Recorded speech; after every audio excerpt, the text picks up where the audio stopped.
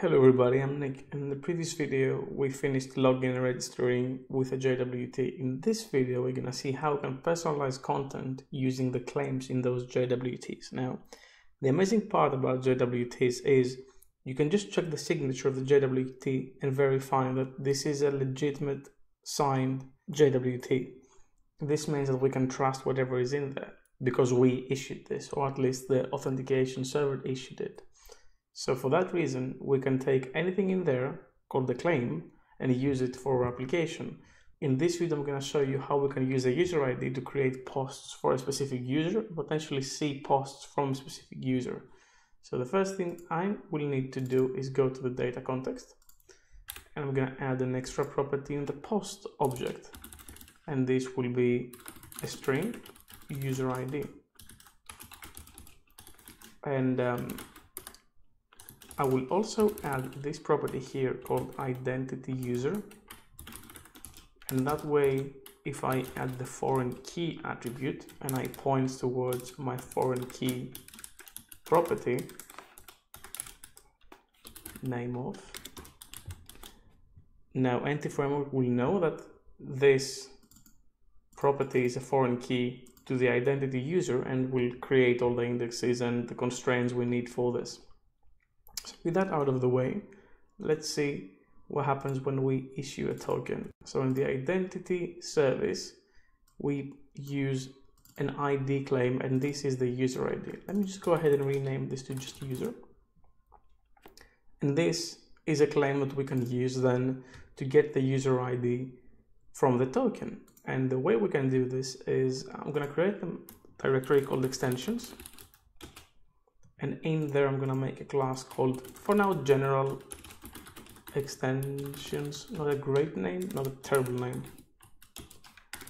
And I'm going to create a public string, actually static string, because it's an extension method, get user ID. And I will get this from the HTTP context.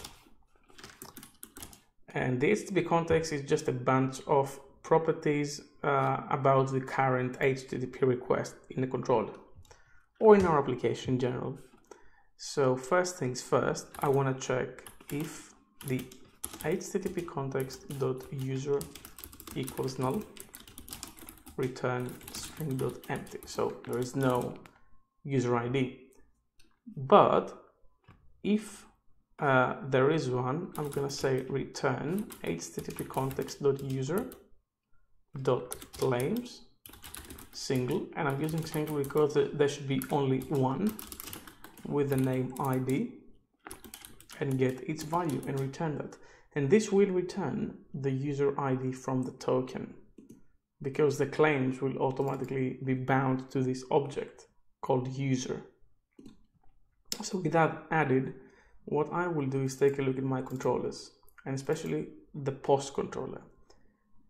We added the authorize attribute, which means that anything in here, in order to be accessed, will need a valid token.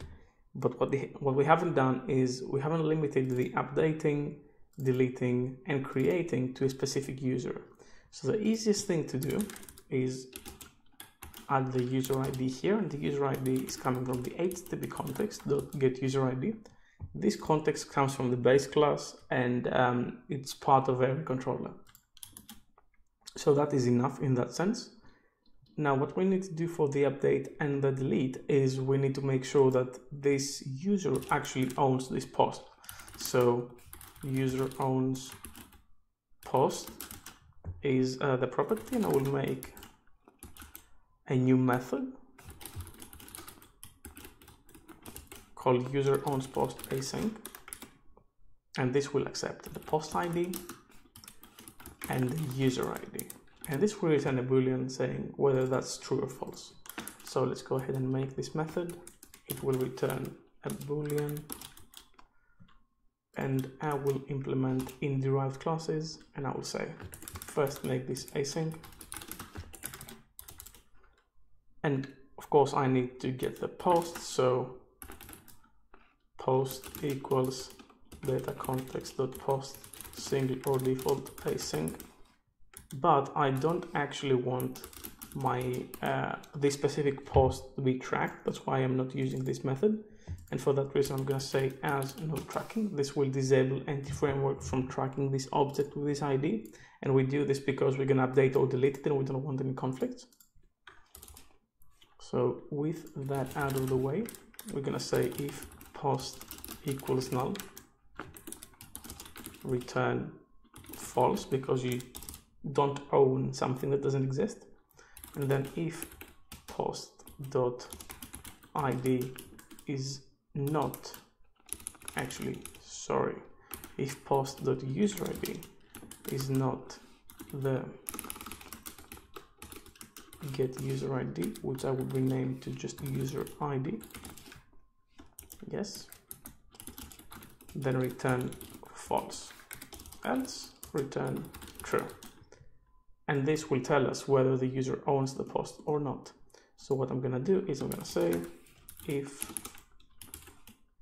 the user doesn't actually own the post, then return, I'm just going to say an anonymous object. So create this anonymous object with error equals you do not own this post. And again, we're going to make this better in the future video. We're going to talk about error contracts and successful contracts and response bodies. But for now, we're just going to make this. If that's not the case, then, and I don't like the way we do this actually. So what I'm going to do is I'm going to select the post and I'm going to say post equals await post service get post by ID. And I'm going to use the post ID to get it. And I'm going to say post.name equals to request request.name, and then update that. And I'm going to copy the same piece of code, and I'm only going to delete this if the user owns it. So let's go ahead and build this. That is not all, of course. I will also have to add migrations to my anti-framework database, and that's because we just added an extra field in a DTO. In this case, it's a domain object. We treat it as a DTO. So I'm going to say .NET EF migrations add, and I'm going to name this added user ID in posts. So if I do that, it should add an extra migration here with this new field.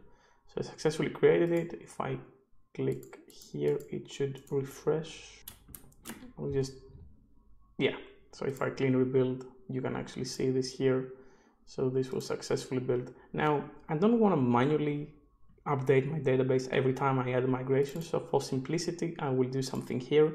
However, you should not, in a production database, run migrations on startup. You should be controlling them. But for this project, I will be enabling startup migrations. Now, keep in mind, if you are going to do it, you should be doing it in the program.cs, not the startup.cs, the program.cs. So I'm going to get a host. I'm going to say the host is this.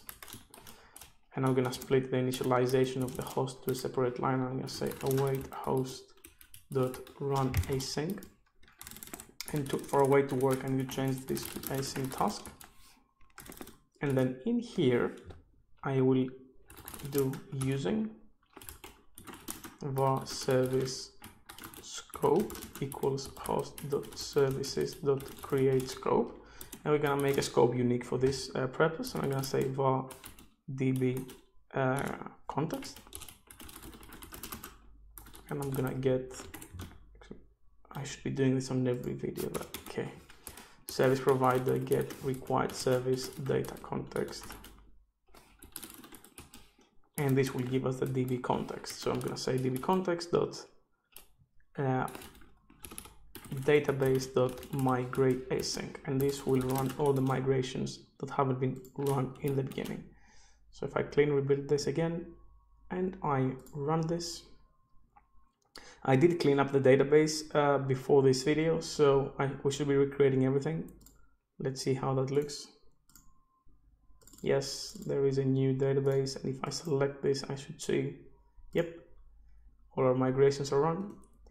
I have this here. So what I'm going to do is I'm going to register, because we cannot access this without being authenticated. So I'm going to make this account and get the JWT. And what I'm going to do is I'm going to create a post. So as you can see, there are none now. I would need to, yep, okay, so no post. So let's create one. My new post goes here. And as you can see, this is created. Now if I refresh posts, you can see that my user ID now is here, and you can see that it's me, 3C8, 3C8. So here you go.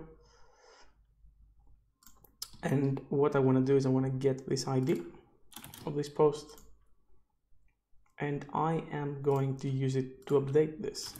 So this is my updated post, and as you can see, this is now updated. We can see the new value here. And last but not least, in fact, I won't delete this because updating and update and delete has the same code. But what I'm going to do is I'm going to log out, and I'm going to register with a different one called test2. And now this test2 is a completely different user.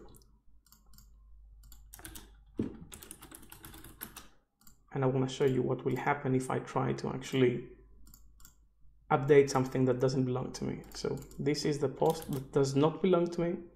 And if I use, the same thing I tried to do before. So my updated post, but not from Nick. And I execute this, you get an error, bad request, you do not own this post. So you can actually not manipulate this unless you own it.